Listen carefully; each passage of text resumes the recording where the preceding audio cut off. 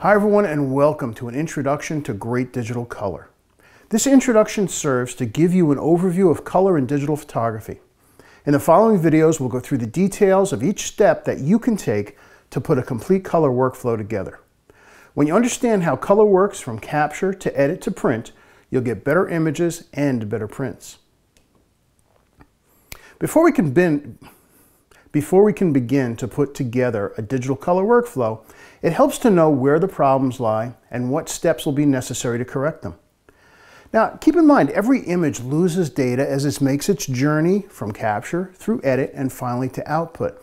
And understanding how to maintain the best color and tonal range possible will help you consistently produce the best results. What we're after is a way to produce consistent and repeatable color from our prints wherever they are made, be it at a lab or on your own desktop inkjet printer.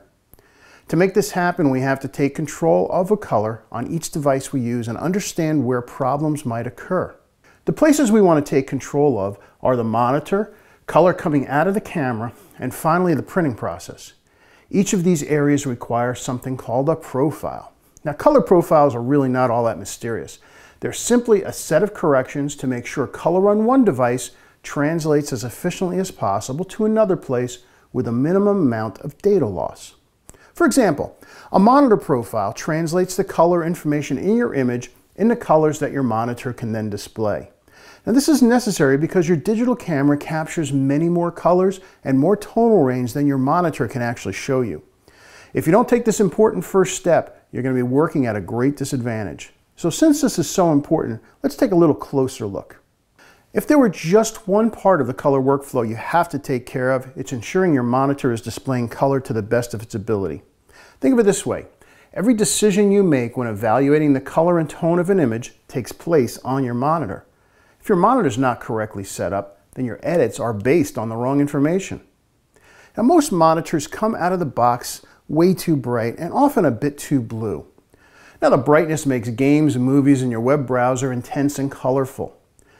The tendency towards a blue shift is because blue makes whites look whiter. Again, great for games and movies, but bad for photography. Here's what happens if you leave your monitor in this state. When you're editing your images on a bright monitor, well, you make adjustments to color and tone based on what you see. So if you have an overly bright image, you'll bring the brightness down so that it looks good to you on your monitor. However, the problem is that the image file you're viewing really isn't that bright. It's the monitor that's adding that brightness. When you send your image out to print, it ends up being darker and duller because the image you were previewing was being enhanced by the monitor.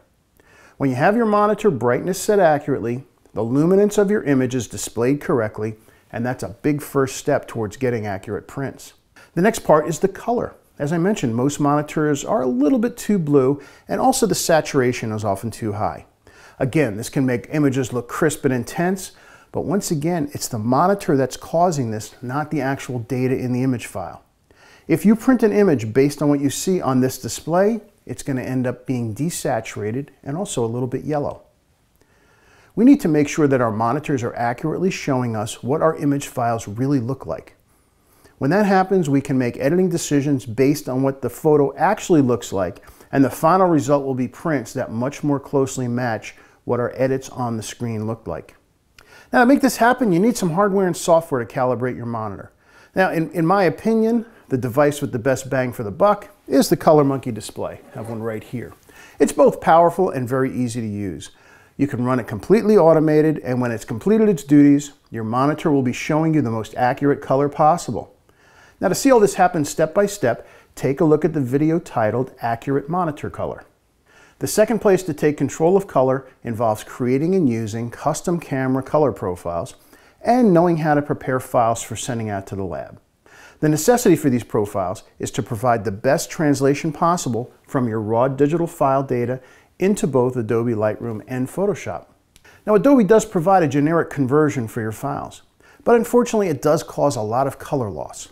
Since we want to maintain the best color possible through our journey from capture to edit to print, we don't want to give up color right at the start. Fortunately, this is easy solved, but it does require one more tool. And I have it right here. The X-Rite Color Checker Passport has become a standard piece for all of my photo shoots wherever I go. Now, I don't want it to sound like a commercial, but I do have a tendency to gush a little bit about this simple accessory. This color chart and its software provide a much better color conversion for your raw files into Lightroom and Photoshop because they create a profile. Once again, a set of corrections that are specific to both your camera and the lighting conditions. I think this is one of the best accessories ever and should be in your camera bag. Now, by having your monitor calibrated and a custom camera color profile, you actually have all the tools you need to get great prints back from your lab. The last step to make this happen is to understand how to save your image edit into a file that will translate best for the lab's printer. To see this in more detail, watch the video titled Getting Great Prints from Your Lab to see this process from beginning to end. The third step in this series is for those who want to produce professional grade accurate prints from their own desktop printers. This involves understanding, creating, and using custom printer profiles to produce the best prints possible. The profiles convert the data in your image file into the color space and capabilities of your printer and paper combination. This is an important point. Different papers are going to produce differing levels of color, saturation, and depth depending on the surface, and you need to have a paper profile for each paper you print on. Now, while printer manufacturers and paper manufacturers will offer profiles for their papers, they often fall short of taking advantage of the full range of tone and color that the paper and printer combination are capable of producing. This is more common when you print on one of the beautiful fine art papers available. Watercolor and matte stocks, canvas, textured and toned papers produce wonderful prints, but you want to make sure that the results are accurate as possible. Now, these papers are not cheap, so I don't think you want to print a file 5 times in an attempt to get one good print. By having a custom paper profile, you can get great prints the first time, and that saves you time, money, and eliminates a lot of frustration. In the desktop printing video, we'll take you through the hardware and process to create and implement custom paper profiles.